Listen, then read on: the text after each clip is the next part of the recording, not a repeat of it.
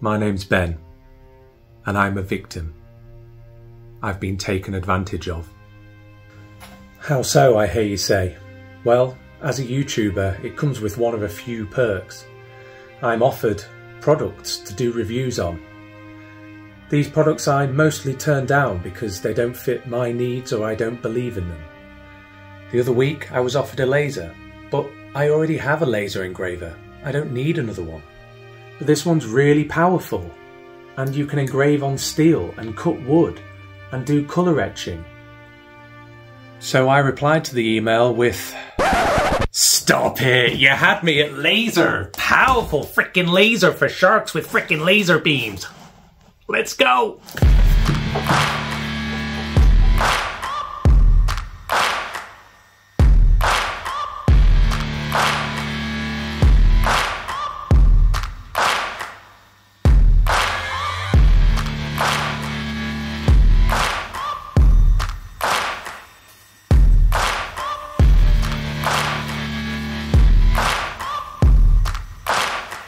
Okay, so before I get started assembling this, I want you to understand that this review is going to be different to the other reviews on this product. I have had a look at some of the other reviews on YouTube, and they are done by people who seem to know what they're talking about. I don't know anything about lasers. I've had another one for 2 or 3 months, and yeah, I can do a little bit with it, but I haven't got a clue. So I'm going to be coming to you from the point of an amateur. Can an amateur go out, spend this money on a laser, and make it do things for them? So in the box, you've got the structure itself, the laser itself. You get some boxes, I've got user manuals there, and then this, and I do like the packaging, to be honest, is a box of consumables. Now, what do we mean by consumables? Well, you've got little bits to help you, but you've also got a sheet of acrylic there for engraving onto, sheets of thin plastic there to engrave onto, or they might be something else. And then you also get a sheet of plywood to engrave onto. But not just engrave. AlgoLaser claim that this can cut through 1mm steel and can cut through up to 20mm of oak. I'm going to put it to the test. Also, you get this. I really like this as well.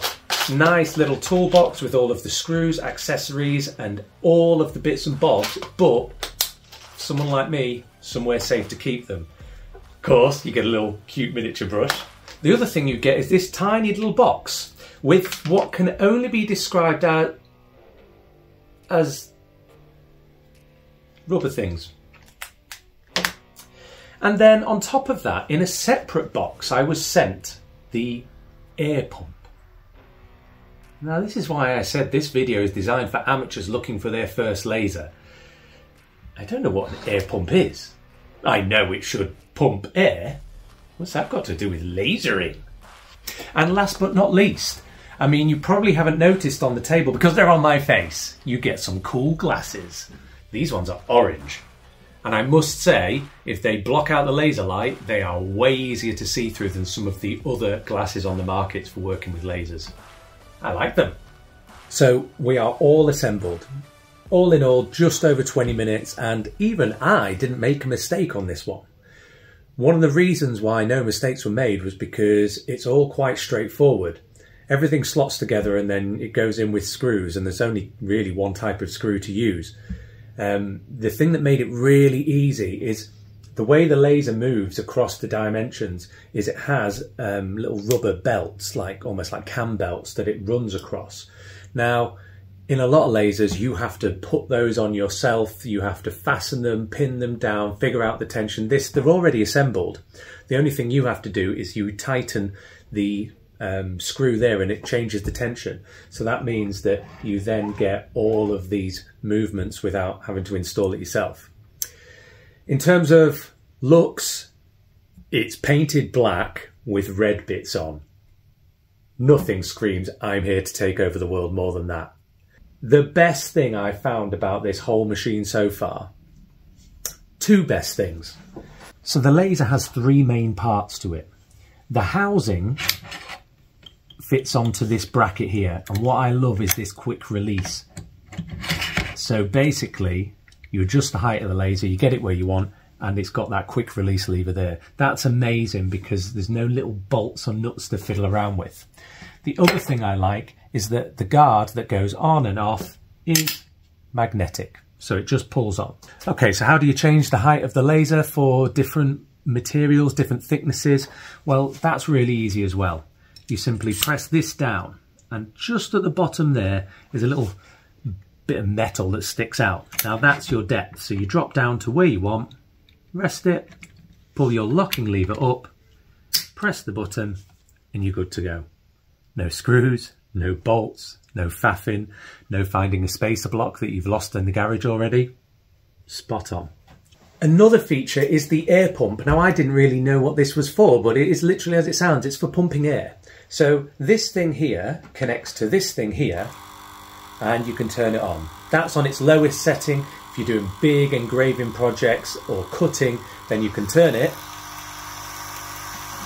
all the way up to max, which is actually still quite quiet. Now what happens is, this is the air compressor, pumps all the way around this tube, which is really long, through here, up through the arm, and then there is a little nozzle on the inside of the laser housing. So as you are cutting, as you are engraving, then what it does is it pushes all the dust, the debris, the soot, everything away to get rid of those scorch marks that you often get. But anyway, we're forgetting the absolute best feature of this laser so far. You need a key to operate it. You know, as if you're a supervillain with a laser trying to take over the world. Watch this. That goes on.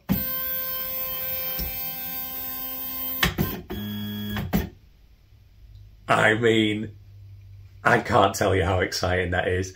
You turn a key and press a button as if you're about to blow up a submarine in some kind of supervillain movie. Unbelievable. Anything starts going wrong, you hit your emergency stop. This light will flash red and yellow, and then to disengage the emergency stop, you have to twist it, and you get a little bit of sound feedback. If you're a weekend warrior like me, you might not realise that you also need separate software to do your designing for whatever you want the laser to do.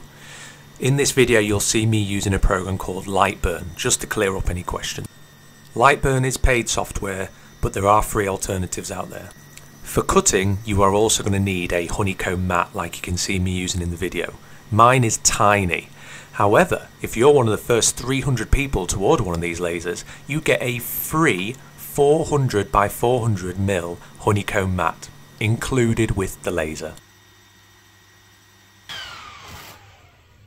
Right, that took, I think, about 2 minutes 30. It went off the screen before I could look. Let me show you what this turns out like. Oh, look, a really clean and crisp hole. Oh, another really clean and crisp hole. Just made myself a little keyring in 2 minutes and 30 seconds. And honestly, once you've got that logo, that vector shape, which is really easy to do in LightBurn, but that's its whole entity, this, it blows my mind. Right, where's my little brush? I've lost my brush. I need to brush it off. I can't even brush it off. I don't know where I put the brush. But a keyring cut out, and it took seconds.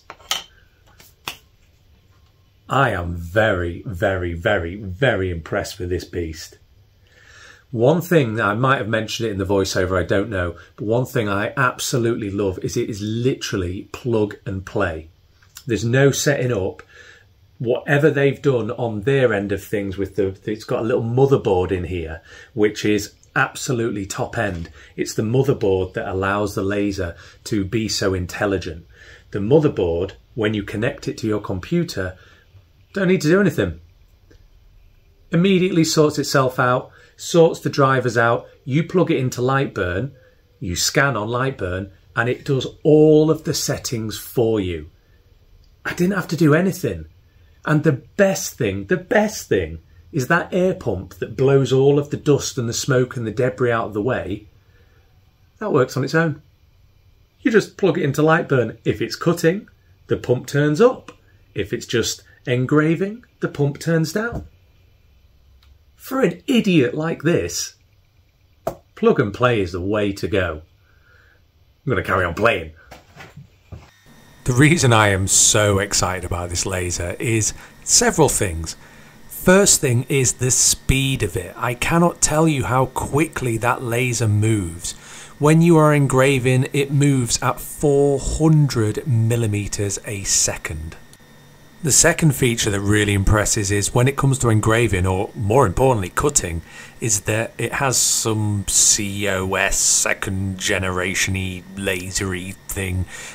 I've been sent the specs, but the way I understand it is that most lasers cut with a rectangular pattern, and because of that you get jagged edges. With this one, it cuts in a perfect square, which means everything's cleaner and crisper, and I will show you the results at the end of this because it blew my mind how clean and accurate it was.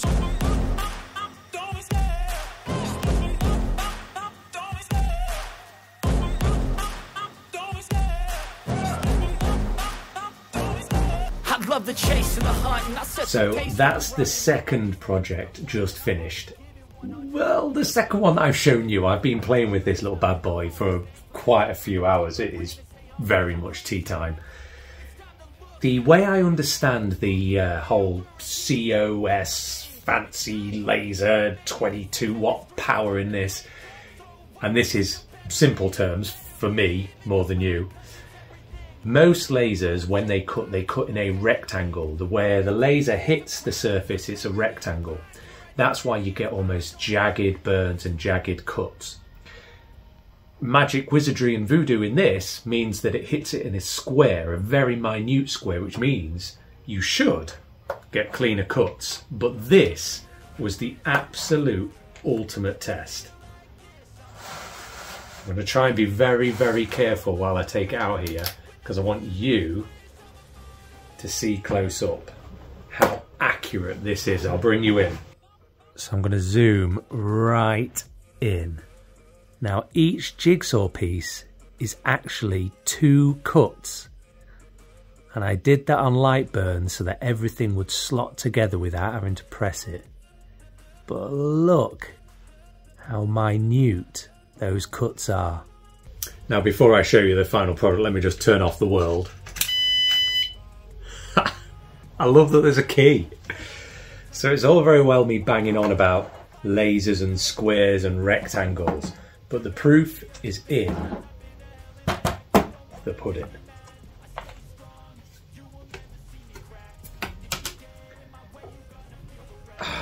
Even though this is cut out, I really want it to lift off in one piece. Let's see if I can slide it off.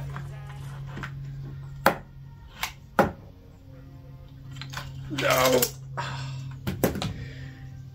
And if you want proof about how accurate this laser is, look at that. Those segments, I haven't got any calipers, but I'm telling you now, those segments are less than 1 millimeter in width. Look at it wobble. Ah, see, it snaps, it's so fine. And I'm left with the jigsaw to put together. I never was very good at jigsaws. I haven't even made this complicated, but I think you're supposed to find the corners. Nope. Oh, God. So would I buy one? Yeah. Yeah, I would. Number one, it's a laser. Laser. Number two, it runs in the background. And that's not something that I've ever had the luxury of before. So this took 12 minutes to create this little jigsaw puzzle. And while that was running, I was over applying Danish oil to a project. Now it's got flame detectors and it senses the smoke and adjusts the pump and everything like that. But for safety, you don't want to leave it on its own. But this was running over here while I was doing stuff over there. It's just, it blows my mind, technology. And we are in a weird place now where something like this is acceptable or accessible to a fool like me. Anyway, there are currently deals on this. check the description down below. There'll be more details down there. There's more down there than I can give you all now in the video because it's probably running long. I'm going to love you. I'm going to leave you. I'm going to thank you so much. And I'm going to make my jigsaw puzzle. I'm going to try and make my jigsaw puzzle. That's the middle piece. In the next video, I'm going to be having a bit more of a play with this laser. I've got a plan for a new shop sign and I want to test it out. It's a project I've had in mind for a while and I was going to do it with a palm router. But now I've got this. Psh. Anyway, check out the next video if you want to see what I do with this laser and how I do it. Thank you so much for watching. Take care.